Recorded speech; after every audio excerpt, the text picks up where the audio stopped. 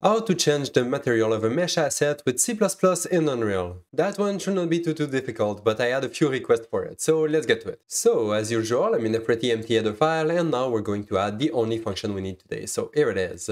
I'm going to use this function to assign a material to a mesh asset. So either a static mesh or a skeletal mesh, we're going to support both inside this function. And the first parameter that we need to be able to do that, well, is the path of the mesh we want to assign the material to. So, well, I need my mesh path. So here it is, I have the path of my mesh, either a static mesh or a skeletal mesh, as I said, and then we need a material path. So the path of the material we want to assign to the skeletal mesh or static mesh. So yeah, super simple, super straightforward. We just need the path of the material we want to assign. And finally, we have a third parameter, which is the material ID. So the slot, the material slot we want to use to assign the material to the mesh. So if the mesh has 5 material, maybe you want to change the third one or the fourth one. And that's where we're going to specify which material ID we want to use to assign the material. Perfect. So yeah, that's it. That's the only function we needed today. So let's jump in the CPP. And here we're going to start with the includes, and that's actually super simple because we need to change the material of either a static mesh or a skeletal mesh. So let's include both of those.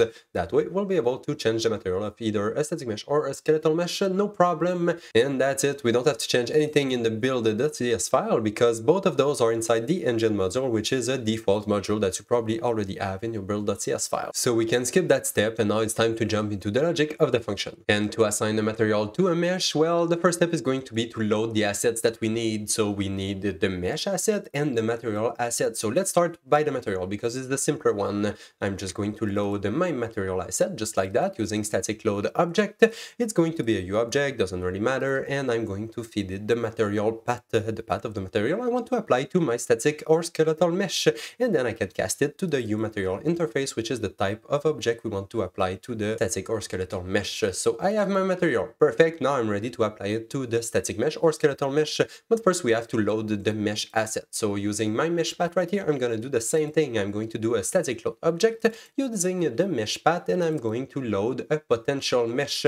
That one's just going to be a U object for now because we don't know is it a static mesh or a skeletal mesh. So since we don't know at that point, I'm just going to leave it a U object, and then we're going to ask Unreal, okay, is this a static mesh or a skeletal mesh that you just gave me? Because we loaded the object, we know that there's an object there, now we just need to know what type of object it is, and that's what I'm going to do right here. I'm going to cast my potential mesh to either a static mesh or a skeletal mesh to know is it a static mesh or a skeletal mesh, because both of those meshes don't have the same function and are not the same class. So here my potential mesh can either be a static mesh or a skeletal mesh, cannot be both because it's not the same class. So here I'm just going to check, okay, is this a static mesh or is this a skeletal mesh? It's going to set both those variables. One of them is going to be null for sure, the other one is going to be valid. We don't know which one it is depending on the mesh that we received as input. We now have two potential meshes, either a static mesh or a skeletal mesh, and we're going to process both of those. So first, if the static mesh is valid, so if it's not null, it means that, well, we have a static mesh and we want to apply the material to the static mesh. So let's do it right here. And the first step, actually, when I'm applying a material to a static mesh, I just want to make sure that the material ID makes sense. If the user gave us a material ID that doesn't make sense, so let's say -555, it's not really good. We're not going to be able to set a material to that material ID. Same thing if the material ID is a huge number like 10,900 whatever, it's going to be way too big. The material ID doesn't exist on the mesh. The mesh doesn't have enough material for that material ID. So that's why right here I'm just clamping it. I'm clamping my material ID between 0, which is the minimum amount of material ID, and the number of material that is on my mesh. So here on my static mesh, I'm getting the static mesh material, and I'm getting the quantity of those material to make sure that my material ID makes sense. It's between 0 and the maximum amount of material that are available on the mesh. So good. I have a valid material ID right here. And now we're ready to apply the material to the mesh using that valid material ID, and that's what I'm doing right here. On my static mesh, I'm setting the material using the real material ID, which is the one we just calculated right there, and also the material that we loaded at the beginning of the function, and that's it. Now the material is assigned to the static mesh. Perfect.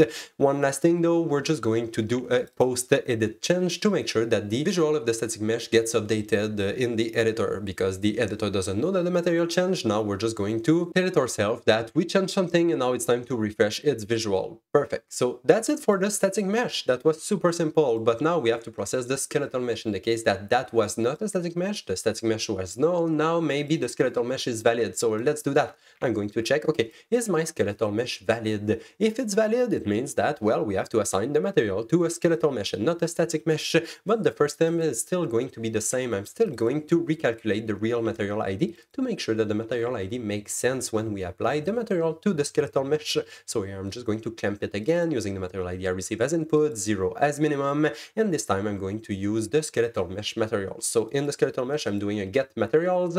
It's a little bit different than the get static materials that we have right here, so that's why we have to process them a little bit differently. The functions are different, but the idea is the same. Now I have a clamped material ID, and now I can use that clamped material ID to apply the material to the proper material index, and that's what I'm doing right here. So in my skeletal mesh, I'm getting all the materials, and then I'm getting the material I'm interested in, so the one in the proper material ID that I have right here, and then I'm overwriting it using the material that we loaded at the beginning of the function. For the skeletal mesh, there's no pretty set material function that we can use to set the material to the proper ID. We have to do it ourselves, so that's why right here I'm getting the array of material and I'm overwriting the material that I'm interested in. So the material ID that we have right here is the one we're going to replace with the material that we loaded at the beginning of the function.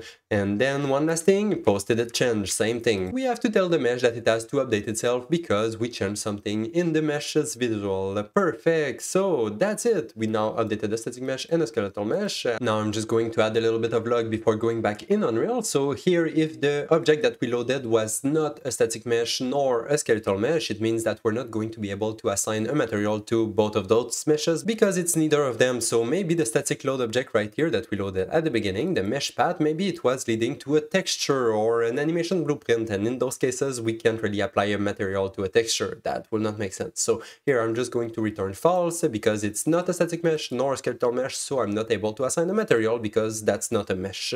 So yeah, that's the last warning I want to print. And finally, I can simply say that yes, I was able to apply a material to the mesh, and then I can just print a little bit of log right here to say that I was able to apply it properly. And that's it. Now it's time to jump in Unreal to test all that. So as usual, in Unreal, I created myself a nice user interface that I have right here to be able to test everything super quickly. So here I have first my path of my material that I want to assign to my mesh or static mesh. So here it is, I have my material path, and then I have my mesh path, so either a static mesh or a skeletal mesh on which we want to apply the material, and finally the material ID. So we can change the spin box right here to decide which material ID we want to use for the material, and then when we click on the assign material button, it should call the new function we just created in the graph right here, assign the material to mesh asset, feeding it the path of the mesh, the path of the material, and also the material ID decided by the spin box. Perfect. So let's go test to see if it works. I'm going to run my user editor utility widget that I have right here, and before testing that, I'm actually just going to open the two meshes we're going to use today. So my static mesh chicken and my skeletal mesh chicken that we have right here. We can see that both chickens are pretty gray and they don't have that many materials. This one has 3 material slots, but only one is used. And same thing in the static mesh, I only have 1 material that is really used. All the other ones are set to the default grid material that we have in Unreal. And now if I click on assign material, it should apply the material to my static mesh chicken in the index 0, because that's what I decided right here. I can change the index to, let's say, 2, it should apply the material to the index 2. Same thing if I change it back to 1, apply it to the first one, and finally the third one right here. So we can see that it changed the visual of my static mesh using the material that I wanted to apply to it. And then let's do the same thing for the skeletal mesh. So I'm going to go in my skeletal mesh, I'm going to change the name of my chicken right here to make sure that it points to my skeletal mesh chicken this time. I'm going to set the material ID to the maximum material ID I can, so 5, which is way more than the amount of material indexes that we have right here. And we can see that if I click on assign material, it assigned the material to the last material ID that was available for us because I clamped it in the code. So good, it assigned it to the last one, and then I can, let's say, apply it to the first index, the index 0, which is going to affect the visual of my chicken because my chicken is really just using the first material ID. So here it is. Now my skeletal mesh also has a nice new material assigned to it. So good, I guess that's gonna be it for today's video, and I'm gonna see you in the next one. Bye bye!